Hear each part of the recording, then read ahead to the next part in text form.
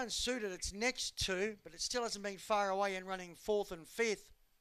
It's had the 9 starts here for 2 victories. Best time of 25.25. Second line is Lock Away. Dueling Banjo at $3 has won 2 from 5 here. And Spring Sonic is a triple winner on this track. Lure Roll set to go. Away. Beginning well in the middle of the track was Harleen Quinzel, missing the start. Stardust Dreams completely out wide. Dueling Banjo shot across the lead from Harleen Quinzel, and Queen of Cakes runs to third.